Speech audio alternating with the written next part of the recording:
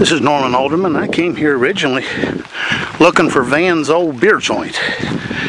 Well, I don't know for certain whether I found it, but I heard it was here. We're on state land, and I've discovered something far more than an old beer joint.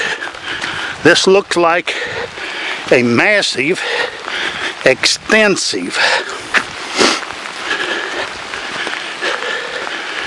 dump with no regard whatsoever to the asbestos content, the creosote content, none of that.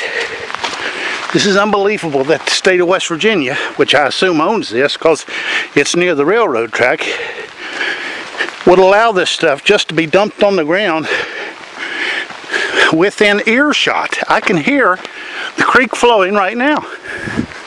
So it's not as if it's some strange things that's taken place, but it was strange to me when I came here looking for a dump, and I ended up with the land of 1,000 dumps. Dumps here, dumps there, dumps everywhere. I don't see any sediment restraints whatsoever. Nothing to protect that creek, which is right over there. Can you hear the creek flowing? That's how close we are.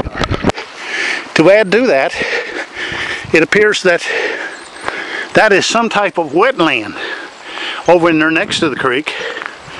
So what happens when the water comes up and this all goes down the mountain? Asbestos, lead-based paint, old pieces of wood.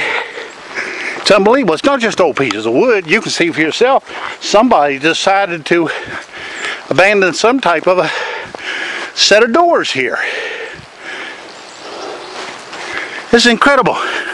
Now there is activity, but it looks like attempting to kind of scoop it up once in a while.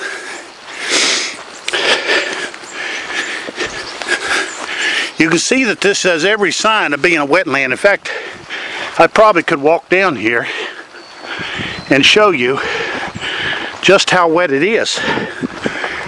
Yep, there it is. We actually have a lagoon there. I don't know whether you can see it or not, but that is an excess water lagoon. And you can see there's all examples of being a wetland here.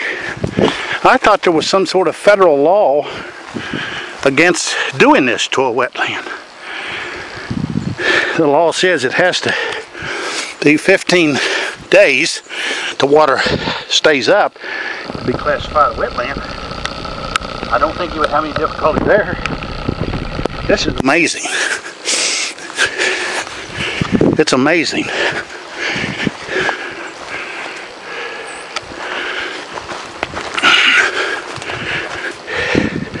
They call this the mountain playground. Well, I'm beginning to think it's a mountain dump.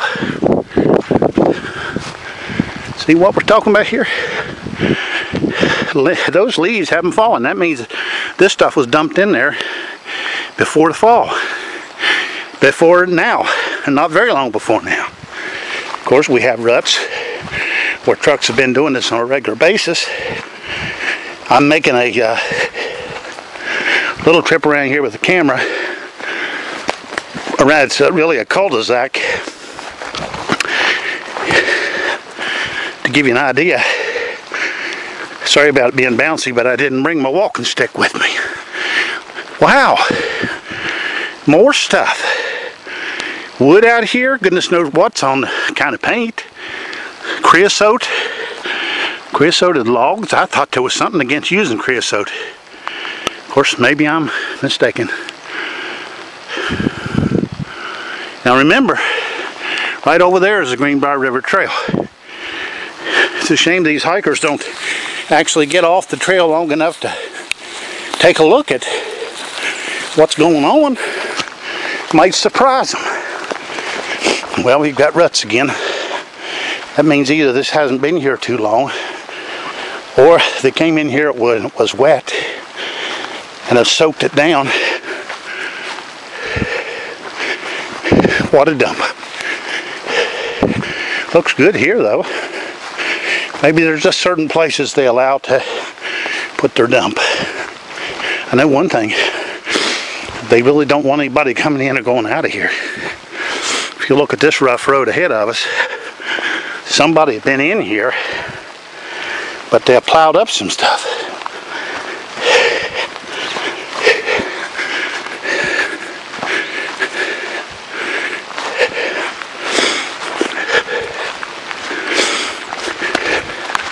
Now we're on the final leg of this cul-de-sac.